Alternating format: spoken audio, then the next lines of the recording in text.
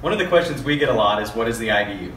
The IBU stands for International Bitterness Units, and what it does is it measures the parts per million of isomerized alpha acids found in beer. So the higher the IBU, the more bitter the beer is going to be.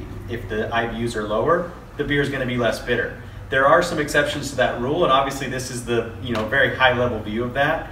But the bigger the body of the beer is, the more sugar and malt, it'll keep the IBUs high, but it might not be quite as bitter. So if you want to hear more on this, definitely Google it, and you can find all sorts of information on it.